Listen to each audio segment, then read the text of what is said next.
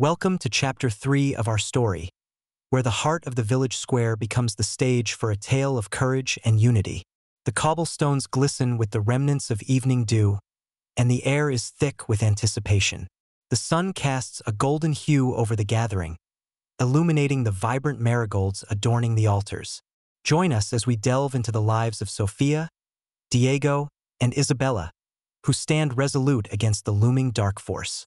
Stay tuned as their journey unfolds, revealing the power of storytelling and the strength of community. This is Storyteller, bringing you tales that bridge the gap between the living and the dead. In the heart of the village square, Sofia stood with her long, dark hair cascading like a waterfall down her back. The air was thick with anticipation, a palpable energy that crackled like the vibrant marigolds adorning the altars. As the sun dipped low, casting a golden hue over the gathering, Sofia's friends stood by her side. Diego, with his tousled hair and mischievous grin, and Isabella, whose gentle demeanor was accentuated by the flowers woven into her flowing locks, formed a tapestry of courage. Together, they were woven from the threads of their shared memories, ready to face the looming dark force that threatened their village. As the shadows lengthened, the dark force loomed, a swirling mass of despair that threatened to engulf the village in silence. It whispered the fears of the villagers, echoing their doubts and insecurities. Yet, Sofia felt a flicker of defiance ignite within her.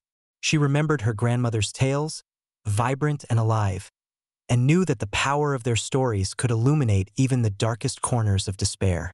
"We must stand together," Sofia's voice rang out, clear and unwavering, cutting through the oppressive gloom. Her words were a beacon of hope, a call to arms against the encroaching darkness. Diego, ever the adventurer, nodded with newfound determination.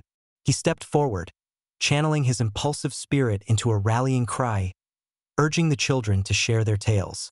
Their laughter rose like a phoenix from the ashes of fear.